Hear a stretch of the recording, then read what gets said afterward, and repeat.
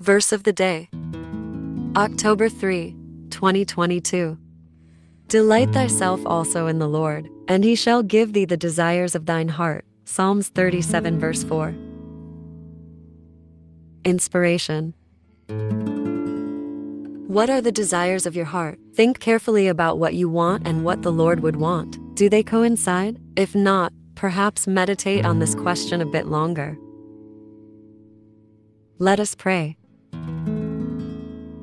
Lord, my heart only desires to love you. I desire to love you with all of my heart and all of my strength, as you have commanded. I desire to love my neighbor as myself, and even my enemies. I want to love myself and cherish the temple of a body that I have been given, for thou art the holiest, Lord, and I shall do all that I can to please you. Amen.